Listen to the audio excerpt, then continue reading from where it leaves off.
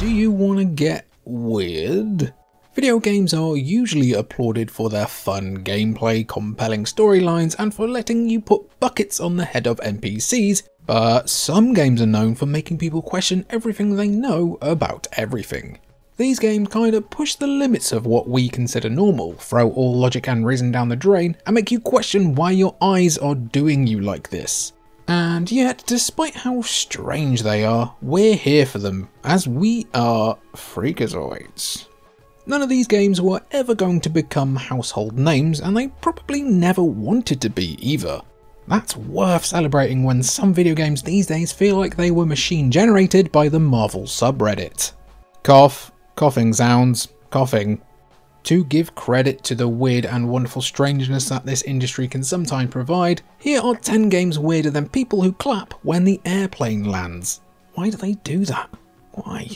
Let us know what strange games we missed, and you could be in with a chance of winning a free Steam key. Don't mind if I do.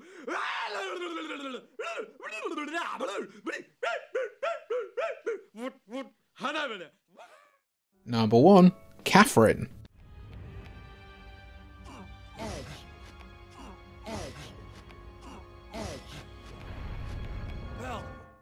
There is no better game to start this list off with than a game that probably couldn't get made today. From the creators of Persona, which itself is hardly the ham sandwich of video games, Catherine is a puzzle platforming game at its core, but it also tackles mature themes and bizarre storylines. The game follows a man named Vincent who struggles with choosing between two girls with oddly similar names, his long-term girlfriend Catherine with a K and a blonde girl he just met, Catherine with a C. Blatant adultery and unbelievable riz aside, it gets weirder. The game's main gameplay point is its platforming segments, wherein you'll find yourself climbing a tower every night in your nightmares. However, throughout the game there'll be several bosses that'll chase you up the tower as well. These bosses have eerie designs that will not only haunt you in the nightmare segments, but also in your real life dreams. There are plenty more twists and turns that make Catherine a weird cult hit, yet those fall under spoiler territory, so you'll have to play the game yourself to find out. If you like seeing a goat dude in his underwear, you will love Catherine. 2. Cruelty Squad.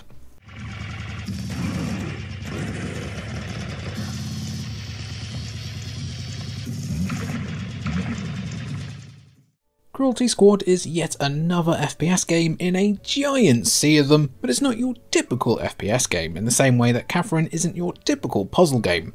Consumer Soft Products' abstract chaos combines immersive sim elements from games like Deus Ex and Hitman, except this time it feels like the ultimate fever dream sprinkled with LSD. By looking at the graphics and art style alone, you already know you're in for a pretty drippy ride. Call of Duty wishes it could look half this interesting. Aside from its grotesque aesthetics, the game has plenty more oddities to offer. Yeah, Cruelty Squad is like Hitman since you're tasked to assassinate a target at each level, and you also possess severe levels of drip. However, this game has kinda gross mechanics like harvesting a dead enemy's organs after they explode everywhere. Does Battlefield let you beat up insurgents with the decapitated leg of your best friend? No. Exactly. Eventually, you can sell the harvested parts in the stock market for money, black market style. Not that I'd know, how the actual black market works. Cruelty Squad has a lot of unsettling, almost abrasive aspects, and it isn't really going to be for everyone, but those who do jive with its special brand of brain poison will find something truly weird and unique. 3. Demolition Girl.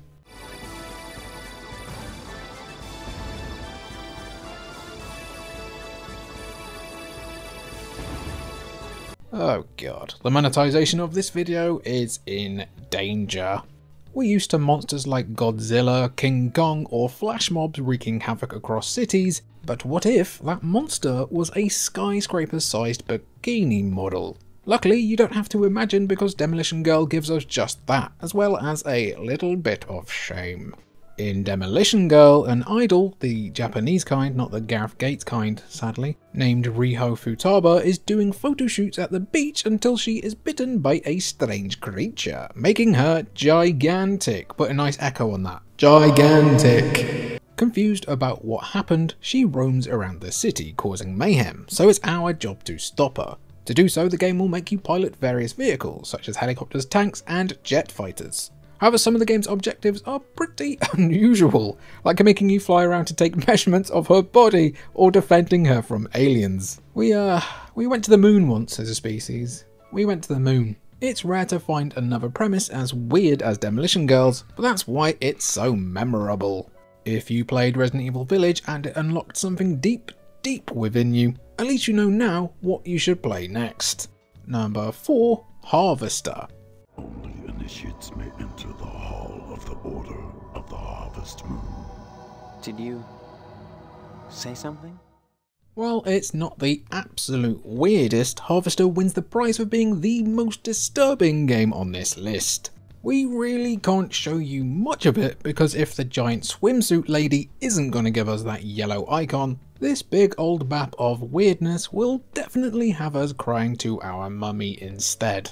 Initially released in the 90s, Harvester explores dark and twisted concepts, including murder, cannibalism, and stuff that we really, again, cannot mention without our monetization status getting shot into the sun. Its use of gore is also unlike any other game we know today, making it seem so casual that it sends chills down your spine. The game was so f***ed up that it even got banned in Germany, which honestly is like a big old stamp of your game being pretty cool. If the US government thought the likes of Night Trap were bad in 1992, they might have just outright banned video games altogether if Harvester had came out around the same time. In Harvester, you wake up as Steve Mason in the small town of Harvest in 1953. Steve has no memory of his past, so he explores around and interacts with people, only to learn that the residents are acting strange and a deeper conspiracy is afoot. Point-and-click adventure games are usually pitched to people of all ages, but not Harvester, as this blend of FMV, absolute grot and black comedy is certainly no Monkey Island. Number 5, Hylix.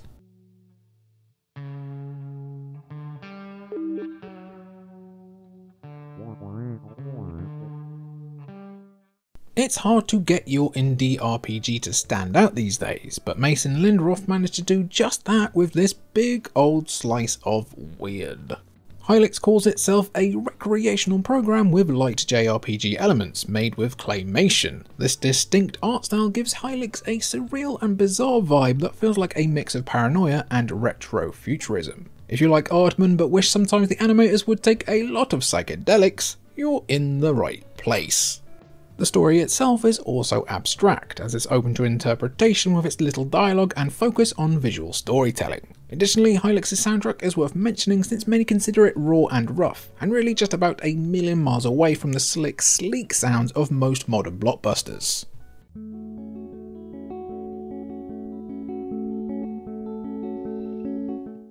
The game also gave birth to a sequel, Hylix 2, which has more story and a new take on its gameplay that's arguably a more complete experience. If you plan on trying these games, prepare for a nonsensical and bizarro trip.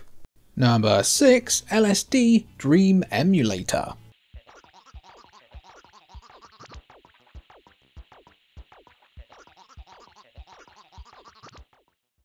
Of course, this list wouldn't be complete without LSD Dream Emulator, which has become absolute catnip for retro YouTubers over the last few years, including us, as you can see it in our PS1 Hidden Gems video. Click, click, click, watch, watch, watch, click, click, click. LSD Dream Emulator is an original PlayStation exclusive where you explore surrealistic, dreamlike environments. The game has no real story since you only move around and touch objects until you get transported to a new dream scenario. But the game is unsettling because you never know what horrific nightmare fuel you'll encounter next. LSD can throw you into various places, from natural environments to sumo rings to complete acid trip rooms. The worst thing is that the game is fully randomized, so you don't know what will come next. If that's not enough, the game will spawn unsettling creatures or suddenly play a video or message to mess with you. Thought Metal Gear Solid 2's final descent into madness was too basic? Hold on tight and bring plenty of chewing gum. LSD has several bizarro elements that can make anyone feel uneasy, haunting players even long after the playing game. While the game was never released outside of Japan, here's a clue to help you play this one. What's the third word in its name? Number 7. Mr. Mosquito.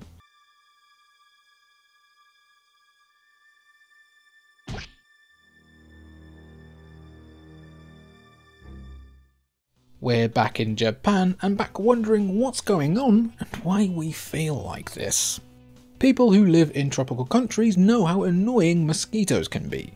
Thankfully though, Mr. Mosquito allows you to experience what it's like to be on the other side as the blood-sucking critter instead. This game is exactly as it sounds. You play as a mosquito named Mr. Mosquito. Is his first name Mr? Kinda like Mr. Kennedy? And your job is to suck blood out of unsuspecting residents of the Yamada household. Despite its simple yet unconventional premise, the game has more aspects that add to its strangeness. For instance, the game can sometimes trigger battles where the residents spot Mr. Mosquito, so you'll have to calm the resident down by hitting specific spots, kind of like an Armored Core game with an added chance of malaria. There are even levels where you have to drain the victim's blood when they're taking a bath, which definitely wouldn't happen in many of today's games. Still, Mr. Mosquito will always be known as one of the most unique games for the PlayStation 2. Quick little bit of trivia for you. Mr. Mosquito was developed by Zoom, who also made Phalanx, which has one of the weirdest / worst / best box arts of all time. What's he playing on that banjo? Let us know down below. Me personally, bit of Sade. Yeah, playing a bit of Sade. Number 8. Pathologic.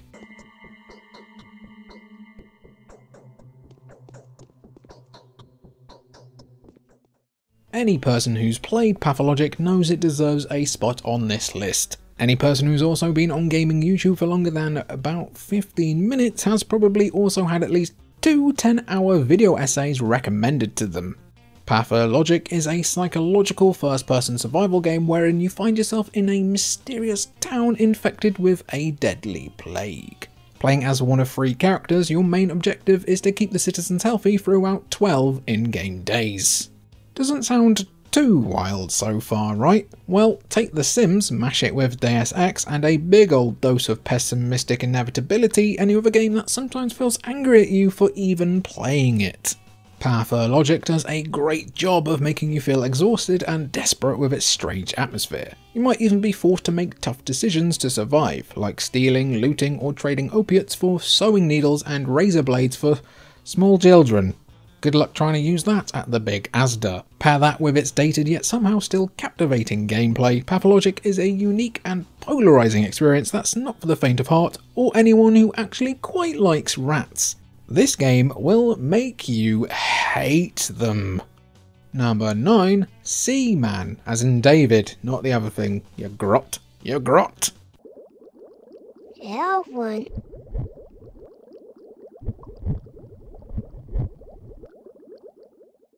Virtual pet games are supposedly cute and relaxing games where you can turn off your brain and chill with virtual furry friends. Think of Nintendogs for instance and you immediately forget about taxes and the heat death of the universe. Oh. However, Seaman on the Dreamcast took this formula to a disturbing level. Instead of a usual talking cats or Tamagotchis, Seaman has you care for a fish-like creature with a human face. If Sonic Adventure had the right idea with the chows, Sega wanted to make sure freaks were still catered to here. There's more to it. You can talk to the Seaman using the Dreamcast microphone, and it'll actually respond with some of the strangest dialogue ever put in a video game. Well then, I guess you are just very comfortable with seeing your naked body in all those positions. Oh, wait, maybe you haven't seen that video yet.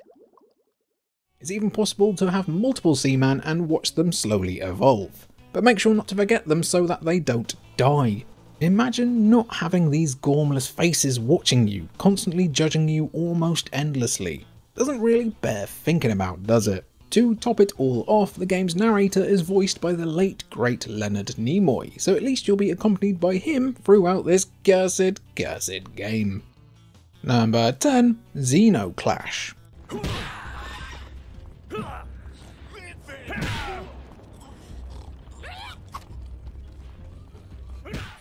Just by taking one look at its gameplay, you already know Xenoclash was made exclusively under the influence of Chief Wiggum's chili. Xenoclash is a first-person beat-em-up which is already pretty weird, set in a punk fantasy world named Xenozoic, which sounds specifically like a weird quiz show parody in Tim Robinson. The game does have a story, but it's hard to focus on it with all the bizarre enemies and settings you're thrown into, or without having elevated levels of certain substances within your bloodstream. You play as a dude called Gat, which is a little unfortunate. Xenoclash has a variety of enemies for you to turn into punching bags, ranging from insane corvids to odd shadow beings. Along with its impactful soundtrack and surreal art style, you can't help but feel uncomfortable yet completely hooked at the same time while playing through this one.